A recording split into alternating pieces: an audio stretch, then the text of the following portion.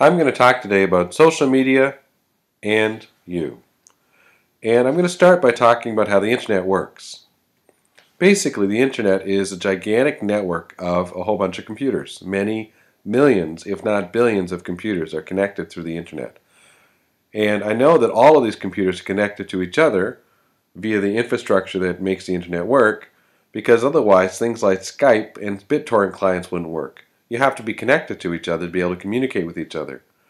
Normally, when you go and access a website, you access the website through your internet service provider, who then sends you the information you need to connect to the next computer in the chain so you can connect eventually to your website. Sometimes there may be as many as 20 computers communicating on your behalf when you connect to a website.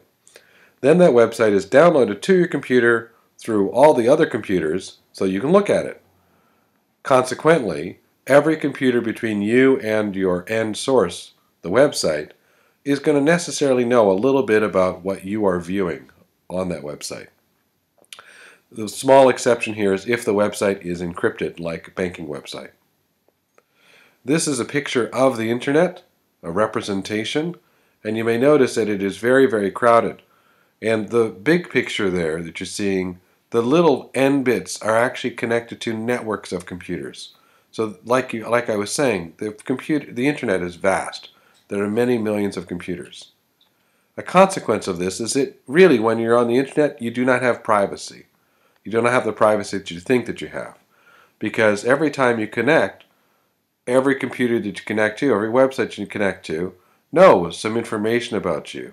That's one of the reasons why you might notice that when you Google stuff, the ads on the side or the ads in Facebook are often really relevant to you personally.